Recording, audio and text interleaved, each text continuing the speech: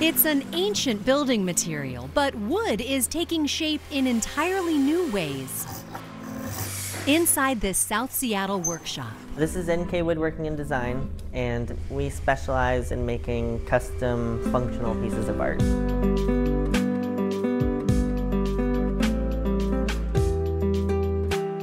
These are their most famous creations, wooden bathtubs, sleek and sophisticated. The price tags start at around $40,000. I can't afford one right now. I have been in them before.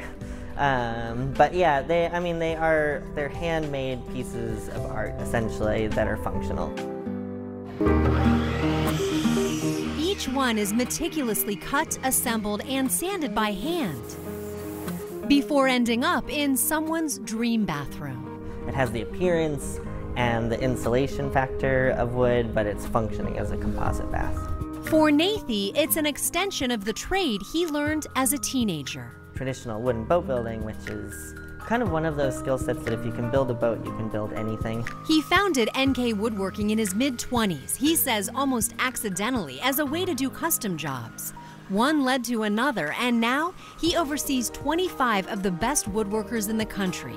Some, like Majed, moved to Seattle just to work here. You start with it and you end up with something beautiful and everyone see it as like, wow, you guys did that. Like, yeah, we did it. They're also known for their staircases, sweeping and spectacular. Some sell for 7 figures. A stair that took us around 11,000 hours to make, and it has 4,000 hand-shaped pieces in it. Most of us could never afford what they create here, but Nathy believes true art doesn't need to be owned. I don't have to own the Mona Lisa to appreciate it, and I don't have to own my bathtubs or a sculptural stairway to appreciate that it exists. I like going to museums, I like seeing photos of work, I like knowing that cool work and interesting pieces exist out there because it inspires me to either create or just to feel appreciative of what humans can do. A testament to master craftsmanship and art that stands the test of time.